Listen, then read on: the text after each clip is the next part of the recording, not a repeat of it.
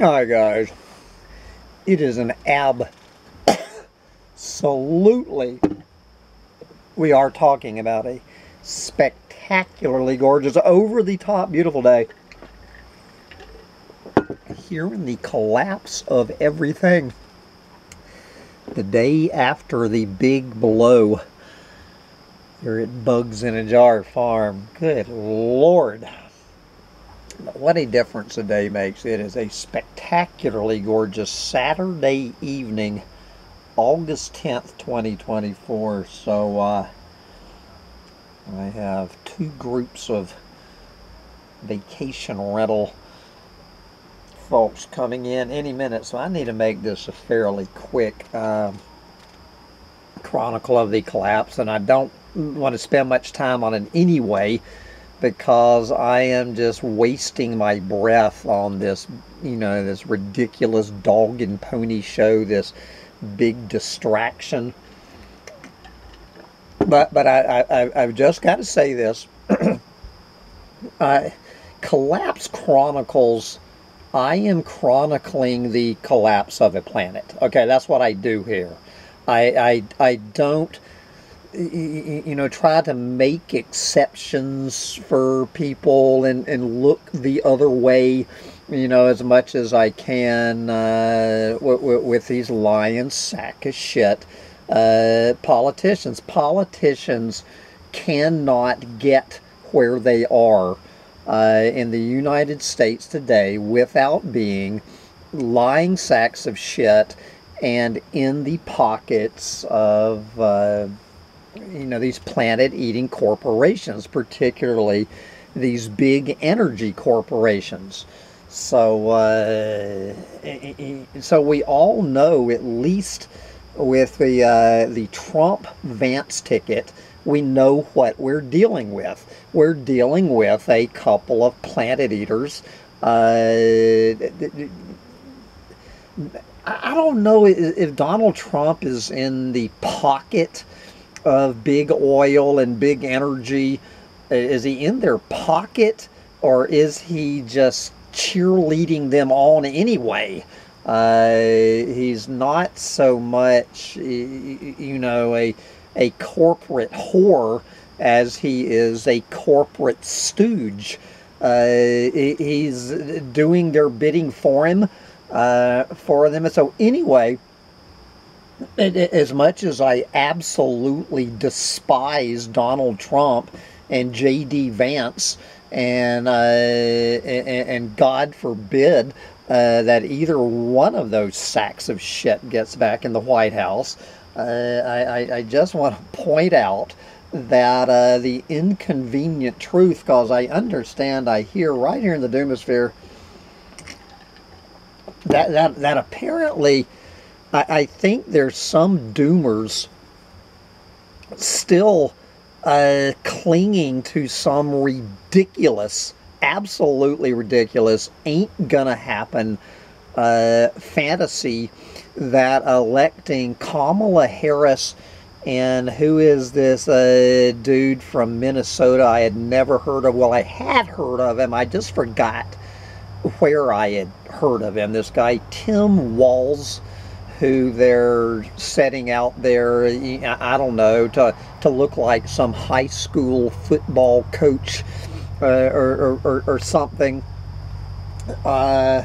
Say, where have I heard that name, Tim Walz? And listening to these so-called progressives talk about this guy, I'm thinking, I'm assuming, I mean, just making the assumption that he's a planet-eating corporate whore in the pocket of big energy, just like Kamala Harris, just like I was mentioning in my Ain't Gonna Happen Roundup rant last week, where Kamala Harris, just as Donald Trump pointed out a few years ago, was screaming about how she was 100% against fracking.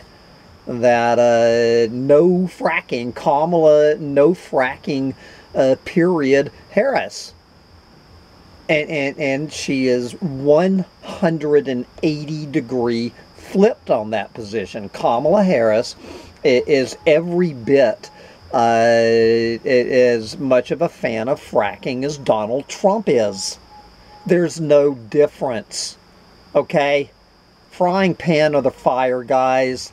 Kamala Harris, Donald Trump are going to do everything they can to support frackers. And I'm assuming if Kamala Fracker Harris, you know, just following in the mold of Barack Obama, who acted like he invented fracking, for God's sake. I'm assuming Tim Walz is a big fan of fracking also. So, good for Counterpunch, you know, those little lefties over at Counterpunch. Not exactly limp dick lefties. If I had to pick a lefty media organization that still has a little bit of blood pumping through their dick, it would be Counterpunch. And good for Counterpunch running this article, which in no way, shape, or form is an endorsement of Donald Trump and J.D. Vance. Okay. This is no endorsement of Donald Trump and J.D. Vance. It is just to pull your head out of your clueless moron ass. You clueless limp dick lefty, thinking there's any difference between Harris Walz and Trump Vance. And so this is these. And so I want to thank Mandy Medley and Eric Wallenberg and Counterpunch for reminding me where I had heard of this dude Tim Walz before. So what they have done is they have reprinted a long article several years ago about that planet-eating pipeline, the Line 3 pipeline, which there's pretty much one person who could have stopped this completely indefensible, probably illegal, just giveaway to these planet eaters at Enbridge. And that was none other than Minnesota Governor Tim Walz. Absolutely in the pocket of Enbridge Energy years ago. He's every bit as much of a corporate whore as any of them. So I'm not going to read the old article. We all know that it was a lost battle, that Tim Walz was the last stand that these protesters had. So I'm not going to read the long article from August of 2021, but I am going to read the short preface for any of you self-proclaimed progressives out there thinking that Tim Walz is going to save this planet. Take it away, Mandy and Eric. When we wrote this article in August 2021, many of us in the movement to stop Line 3 were hopeful. We were hopeful that we might make the governor of Minnesota listen to our demands to respect treaty rights and recognize that building Line 3 would mean game over for the climate. 3 years later, that governor, who we tried to persuade to take action to protect Minnesota's waterways, the same governor, Tim Walz, who organized police stations across the state to work with Enbridge in a coordinated network to stop protesters, has now been chosen as the vice presidential candidate for the Democratic Party. Tim Walz is being hailed across the country as a progressive, but many communities who lived under his reign as governor experienced a different reality. This article highlights some of those struggles for climate justice in the face of a brutal crackdown coordinated by the state of Minnesota, headed by Governor Tim Walz. There you go. Listen to the non-limp dick lefties, the old school lefties, the pre-progressive lefties, I guess.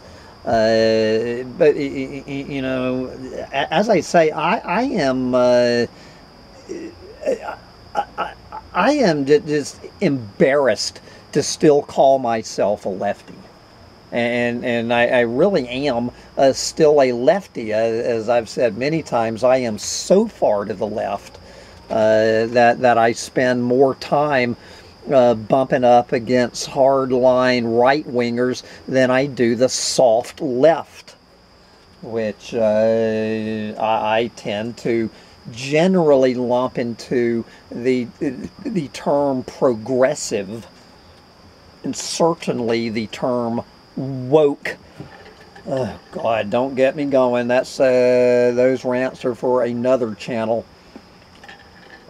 But anyway, guys, again, so I'm sure anyone listening to this is saying, yeah, so it sounds like Sam Mitchell at Collapse Chronicles is cheering on Donald Trump and J.D. Vance. Good God. Anybody thinking that Sam Mitchell is a fan of Donald Trump or J.D. Vance is every bit as much of a clueless moron as thinking that Sam Mitchell of Collapse Chronicles is a fan of Kamala Harris or this latest planet eater, Tim Walz, than I ever was a fan of Joe Biden. Who still can take the honor of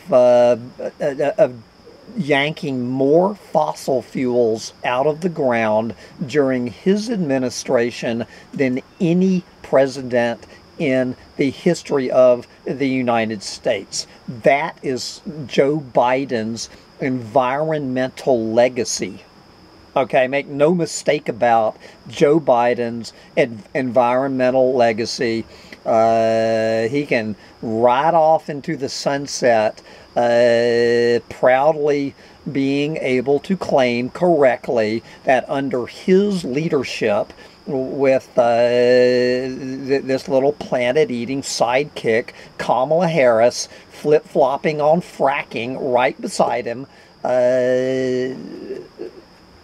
drilled more fossil fuels out of the ground in the year 2023 than in any year in history. And there is absolutely no reason to believe on any level that a vote for Kamala Harris and Tim Walz is a vote for saving this planet or going up against the global corporatocracy. Unbelievable that there's any lefties on this planet acting like Kamala Harris or Tim Walz are going to stand up to the global corporatocracy taking down this planet. Now, I'm not going to get into all of this other stuff because I don't give a flying fuck about all this other stuff.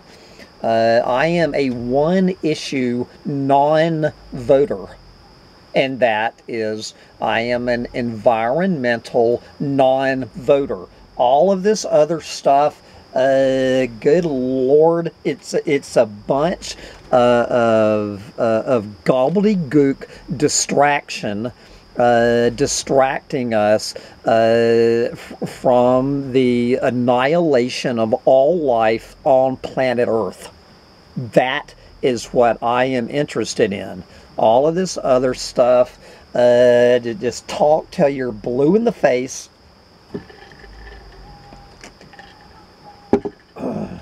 Anyway, so I will continue to be an environmental non-voter. I was actually thinking of voting for